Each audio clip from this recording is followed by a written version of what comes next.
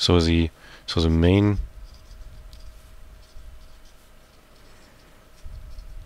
advantage of the matched Z transform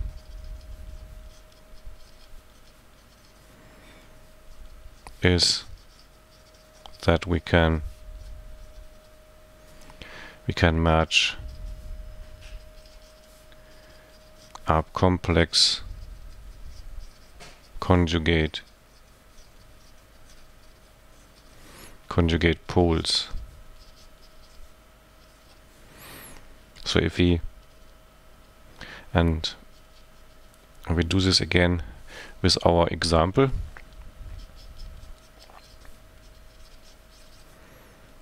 so our example is again our transfer function we had before, because this makes it clear. So if we have our analog transfer function, which looks like this, s minus, and then s infinity, and then this is s minus s infinity star, so like that, then we just leave them together here. And so the idea is here transform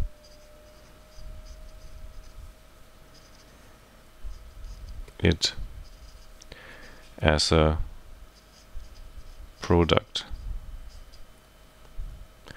And the same would be up here, but in this case we have only the s here, and this gives us a real 0 anyway. So let's just do that. So let's write our analog transfer function again down and transform this step by step. S minus s infinity, and then s minus s infinity star. So remember, these are complex conjugate.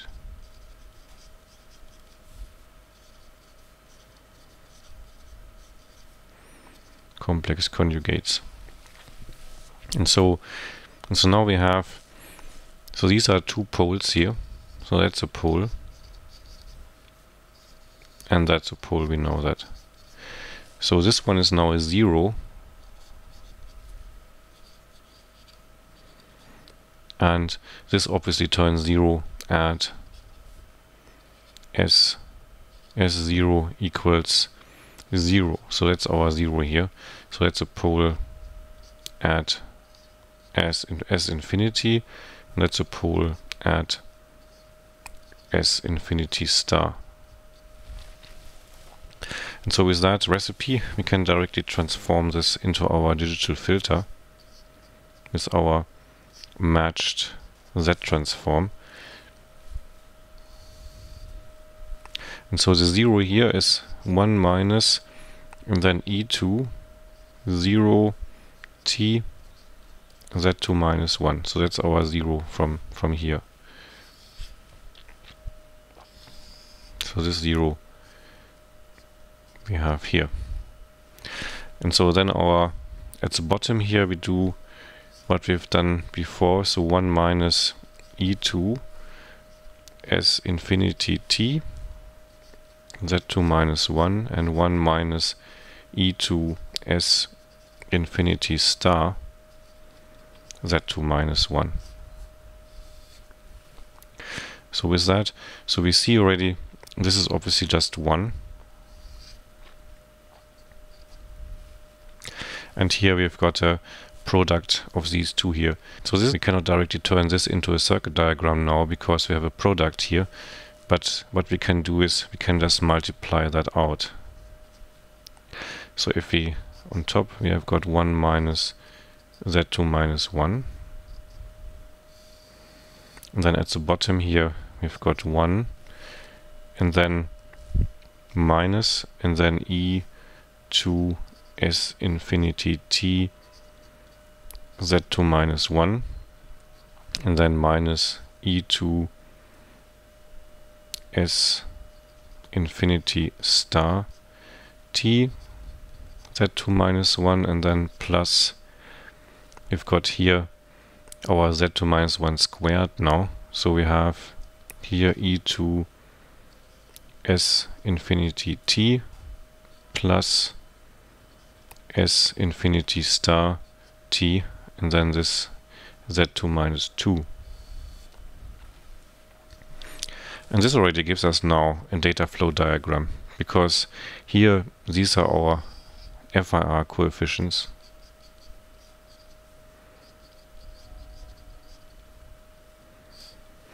And here we've got our IRR coefficients. We just need to put these two together here, and then we've got basically a delay term by 1 time step here and a delay term by 2 time steps.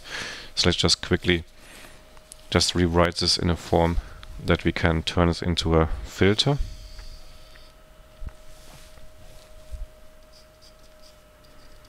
So h of z, and so this one was 1 minus, and then z2 minus 1.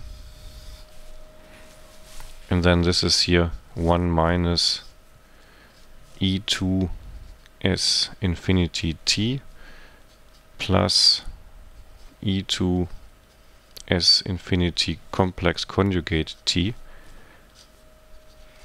z2 minus 1, and then plus e2, and then this is here s infinity plus s infinity star t, and then this z2 minus 2.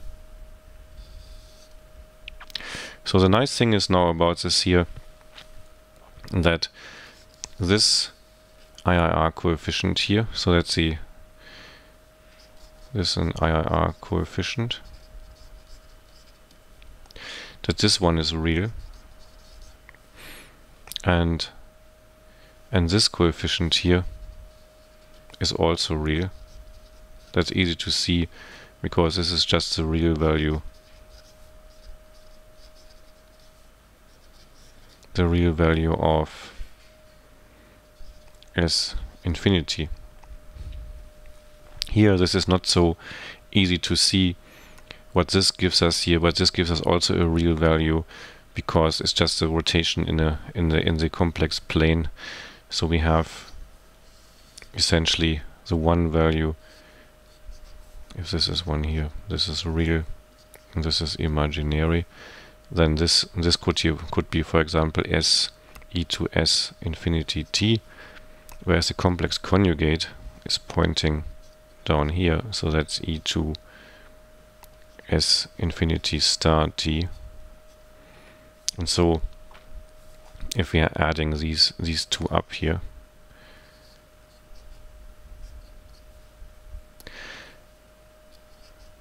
so if we add them, then the addition of this one here is just this vector here. Yeah, so the real part of this, so that's the sum of it. And so therefore also here this coefficient is real and this one is real, and so therefore the whole filter operation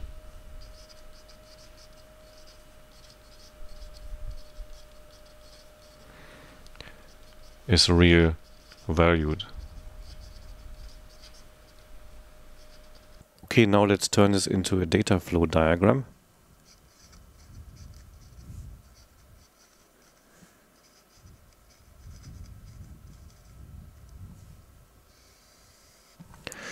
So the data, before we can draw the data flow diagram, let's just quickly recap what our transfer function is here. So it's 1 minus z2 minus 1. And I could just also put a 1 in front of this one here. And this is our FIR part. And then we've got the IIR part is 1 minus e2 s infinity t, and then plus e2 s infinity star t, z2 minus 1, plus, and then e2 2 times real value of S infinity t. This makes this fraction here a bit longer, and then this delayed by 2 time steps. So the real value here just comes from the fact that if we are making the sum out of S infinity plus S infinity star, that here the imaginary part cancels out and we're just having the real part left, essentially 2 times the real part here. So this one here, this bit here, this is our IRR filter part. So now we can draw our circuit diagram. So let's create an input here, x of n, and then a summation node here for our recursive part. And then we need 2 delay steps, because we've got in our recursive part 1 delay step and 2 delay steps here. And then obviously also we need our output summation node for our FIR part. And so now we just need to wire up the filter here. So let's start here with this first coefficient here. So this one is here our first coefficient. Curly bracket underneath here. So that's our first IIR coefficient. And this is delayed by 1 time step. So then therefore we go in here and feed this back to our input here, to this input summation node. So remember sign inversion, so we multiply this just with the positive factor of that. So this is multiplied by e2 s infinity t plus e2 s infinity star t. So that's the factor for the first delay step. So now the second one is this one here.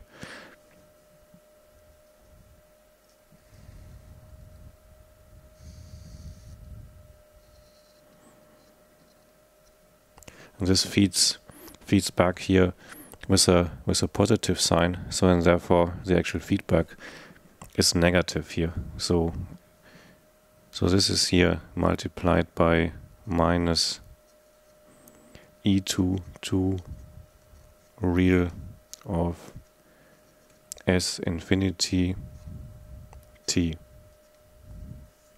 So this is our IIR part here. So that's IIR. So now we just need to create our output. So the output is simple. So we just take the undelayed part and send this out here to our output without any further modification. And then we've got just the negative part of the 1 time step delayed version here. So we multiply this here by -1.